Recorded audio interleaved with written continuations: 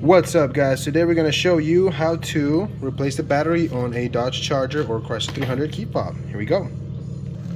Alright, so your key will usually have the actual key right here. You're going to need to put this little spring to the side and take that key out, and there's a slot right here. You can pry it like that, and then it's going to open up.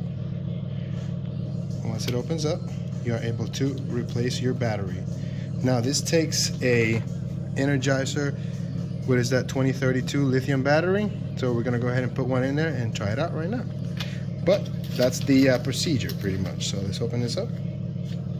Now it says to put the positive side down. So you're gonna put the positive side like this. Oops, 1 second, hold on. Slide it and then push it in.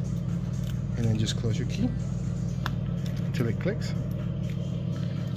All right, replace your key and you're good to go.